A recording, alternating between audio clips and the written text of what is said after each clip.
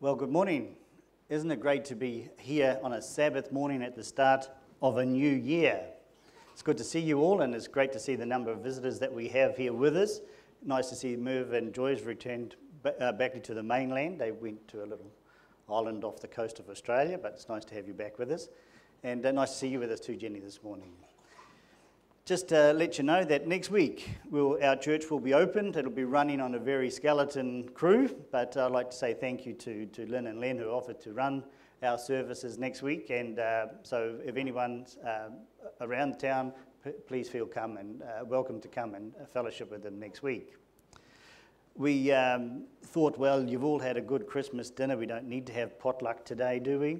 So instead, we're going to have it a bit later in the month. I have had contact with Pastor Webster, our new minister. He's actually landed in New Zealand. He left South Africa on Wednesday, and he's now in New Zealand with his family, and they've been picked up by the conference members and already down in the Turi Ridge area. He was just commenting too that he's been very busy right up until leaving South Africa. He's been working in connection with the Hope Channel, doing a documentary on addiction for young people and also in regards to the Sabbath. So we're looking forward to this year working with Pastor Webster. And the Holy Spirit never stops working, does he?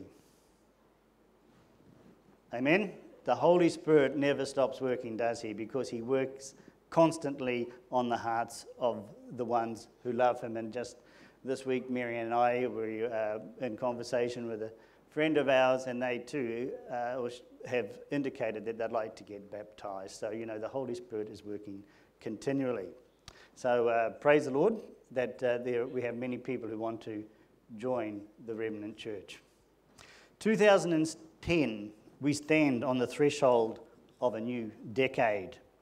And as we pondered on the step of the last decade, 2000, so do we again, but this time hopefully a bit more wiser and knowledgeable than then. You know, it's amazing how fast the last decade has gone. A new year has begun, and how have we begun it?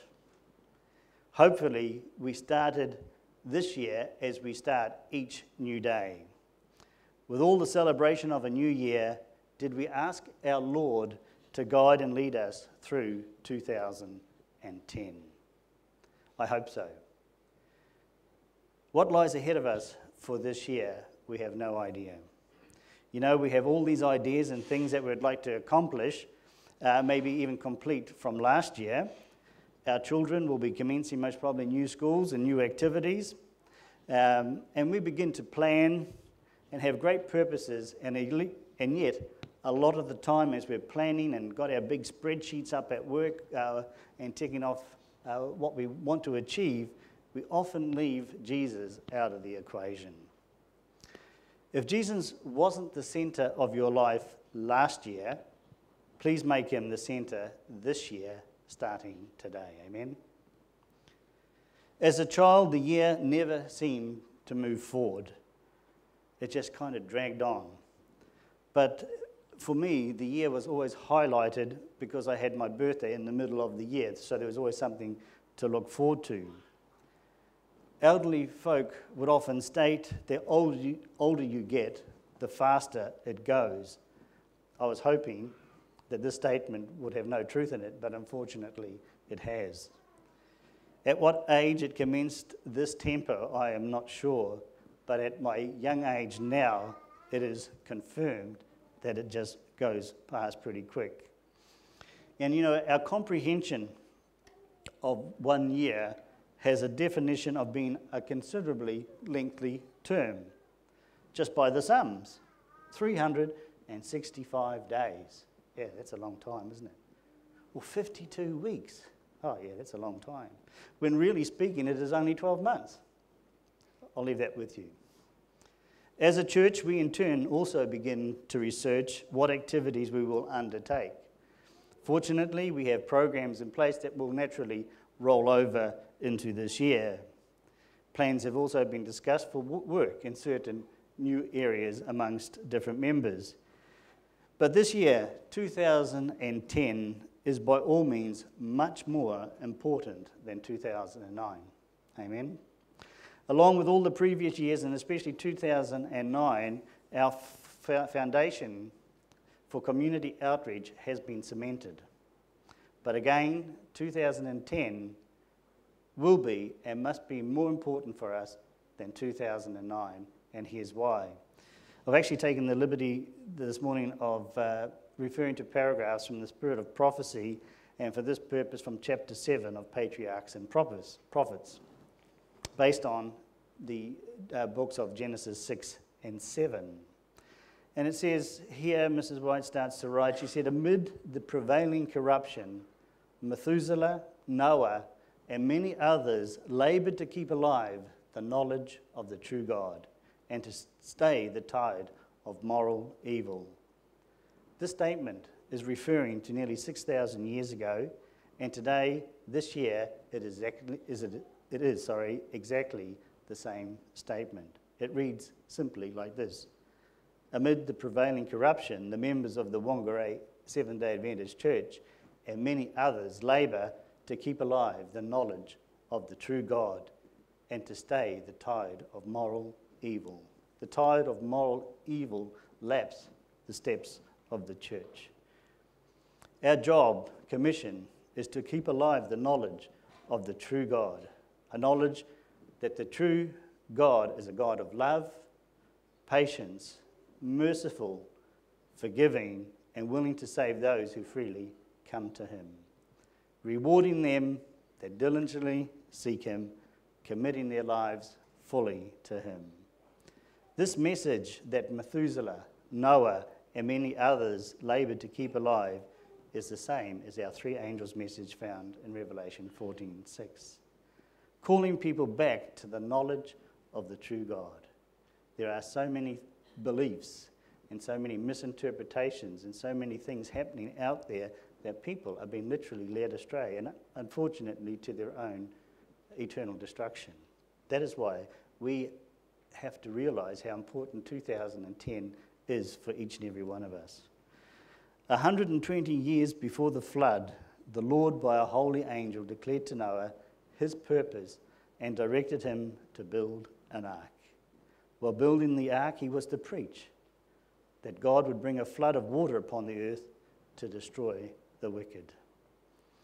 2,000 years ago, Jesus Christ gave us his ark, the church, to carry us through and for us to call a people to repentance. Those who would believe the message and would prepare for that event by repentance and reformation should find pardon and be saved. Those who would believe the gospel message and would prepare for that event, the second coming, by repentance and reformation should find pardon and be saved.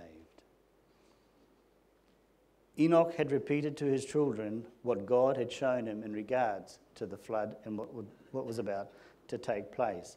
And Methuselah and his sons, who lived to hear the preaching of Noah, assisted in building the ark. Today, the apostles and church founders have assisted in building the church and preached about how God did lead in the past. By faith, Noah, being warned of God, of things not seen as yet, moved with fear, prepared an ark to the saving of his house, by the which he condemned the world and became heir of the righteousness which is by faith, found in Hebrews 11:7. By faith, we have also accepted the sacrifice of Jesus Christ and received his righteousness through faith. While Noah was giving his warning message to the world, his works testified of his sincerity. While we were giving the warning message to the world, our works also testified of our sincerity. 2010, we have to be sincere about presenting God's word to this world. It was thus that his faith was perfected and made evident. He gave the world an example of believing just what God says. It was thus that our faith was perfected and made evident. We gave the world an example, or we give the world an example of believing just what God says. All that he possessed, he invested in the ark as he began to construct that immense boat on dry ground. Multitudes came from every direction to see the strange sight and to hear the earnest, fervent words of the singular preacher. Every blow struck upon the ark was a witness to the people. Can you imagine that? Suddenly in an area that was relatively flat, full of vegetation, and then you see these trees starting to fall and this boat starting to be built, and people were wondering why. It's never rained. Why do we need a boat? All that we possess is personal sacrifices of gifts and time. We also invest in the church. This next paragraph can be Whangarei, any New Zealand city or country of the world. We only have to replace one word. The paragraph starts off with, many at first appeared to receive the warning, but they did not turn to God with true repentance. They were willing to renounce their sins during the time that elapsed before the coming of the flood. What word do we change here? Before the coming of the Lord. Their faith was tested and they failed to endure the trial. Overcome by the prevailing unbelief, they finally joined their former associates in rejecting the solemn message. Some were deeply convicted and could have heeded the words of warning, but there were so many to jest and ridicule that they partook of the same spirit, resisted the invitations of mercy, and were soon among the boldest and most defiant scoffers. For none are so reckless and go to such lengths in sin as do those who once have had light but have resisted the convicting spirit of God. Isn't that the same picture of what's happening around us today? The world, we happen to be at home just looking at the news, and as we were watching the news, there were undertitles coming through of wars in 6 different countries. Started last year, but some only this year too. The world is in a terrible place, and Jesus needs to come. There are people that have heard the message, but because of criticism amongst their own families or friends or workplaces, they've left it. The period of their probation was about to expire. Noah had faithfully followed the instructions which he had received from God. In regards to us, the members had faithfully followed the instructions which they had received from God. The ark was finished in every part as the Lord had directed, and was stored with food for man and beast. And now the servant of God made his last solemn appeal to the people. With an agony of desire that words cannot express, he entreated them to seek a refuge while it might be found. Is that our position too? Are we agonizing with a desire of love for the peoples in our families and our towns and our workplace? Are we agonizing for them too, that they can have part in the plan of salvation? With an agony of desire of love for the people around us, that we entreated them to seek refuge in Jesus while he still may be found. Again, they rejected his words and raised their voices in jest and scoffing. Suddenly a silence fell upon the mocking throng. Beasts of every description, the fiercest as well as the most gentle, were seen coming from mountain and forest and quietly making their way toward the ark.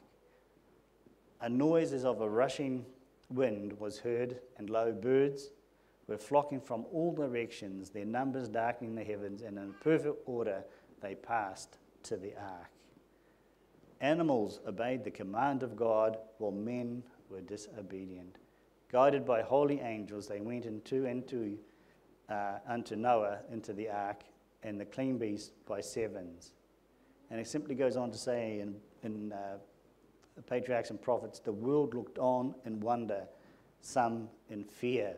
Wouldn't we too look in wonder if we saw suddenly all the animals moving in one direction? Suddenly the clouds are darker, the skies are darkened by the flocks of birds, and they just stood in wonder and forgotten already the 120 years of preaching by Noah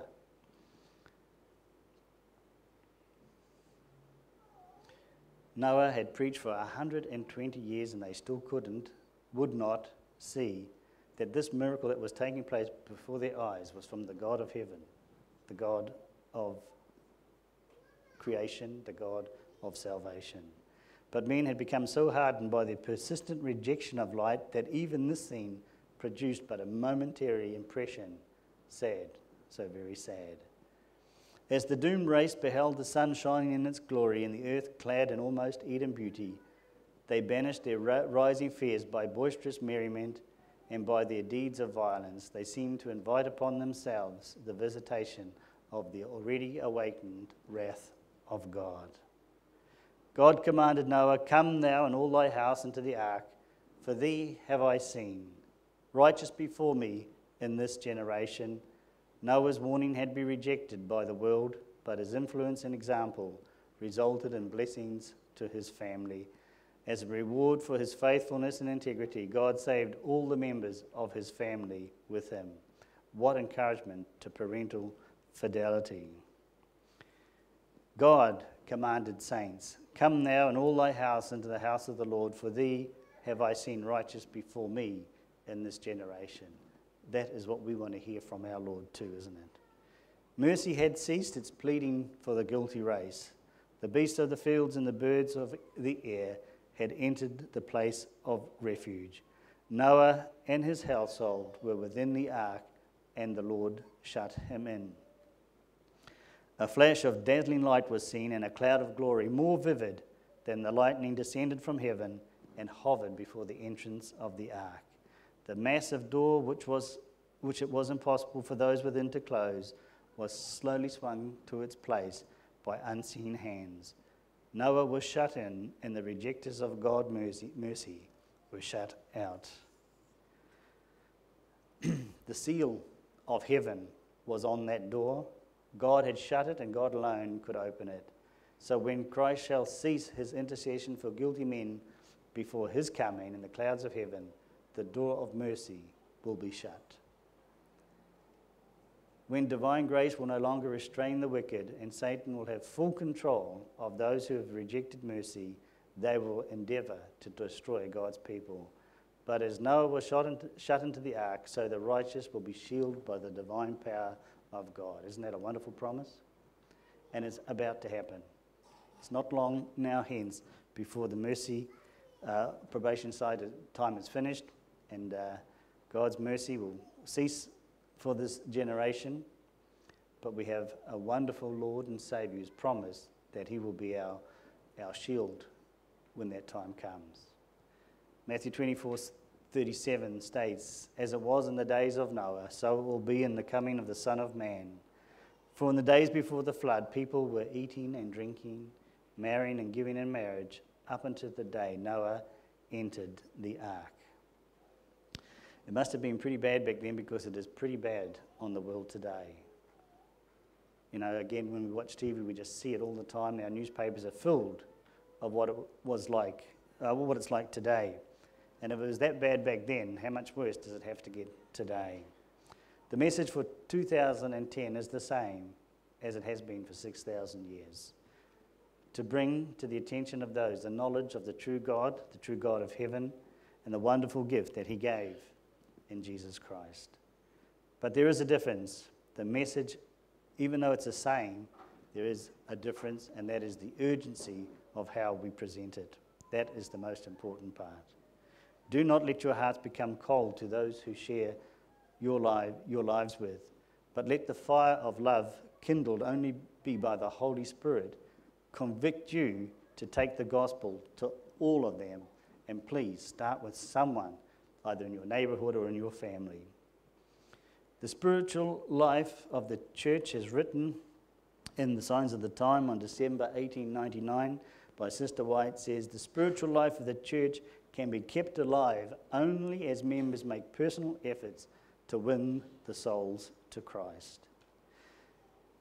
In 1 Peter chapter 2, verse 9, if we could all just turn to that, please. 1 Peter chapter 2, verse 9. 1 Peter chapter 2, verse 9, and it says, "But ye are a chosen generation, a royal priesthood, a holy nation, a peculiar people, that you should show forth the praises of him who have called you out of darkness into his marvelous light.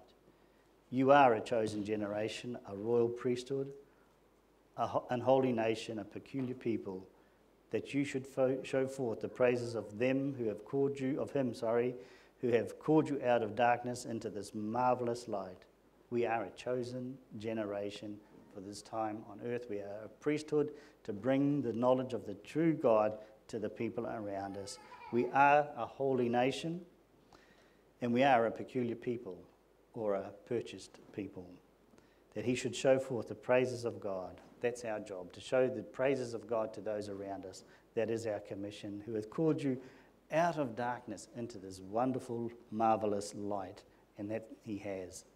That is the good news, that a miracle has taken place in our lives, taken from darkness into his marvelous light. His light is pure, wonderful, and marvelous. Wouldn't you just want to go and tell others about the miracle that's taken place in your lives? You tell them about trivial matters, and yet one thing that offers hope eternal life, we omit. Let's just turn to the book of Revelation, chapter 14, verse 6.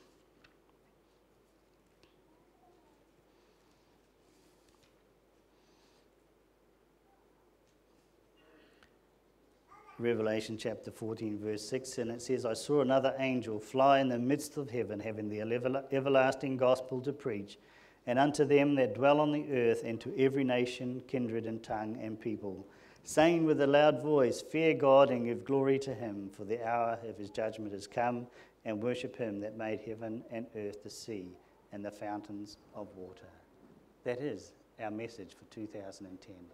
But it's not one that we just mention occasionally. It's one that should be on our lips continually. If you love God that much, and you love your neighbours that much, that's the message that we have to bring to them. So in 2010, please let us go forth and show the world the praise of the one who not only saved the world, but also loves us very much. And I'd like you to do that in his name, and wish you all the very best of God's blessings as we go forth in 2010, and may he bless all our activities. Amen. Father, it is because that you live in our hearts, Lord, that we want to spread the wonderful message of salvation to our world, Lord, to our families and friends, and Lord, we thank you that we have this opportunity. We just pray, Lord, that your Holy Spirit will walk with us as we go out into this new year, that on a daily basis, Lord, we can ask for his anointing and his blessing.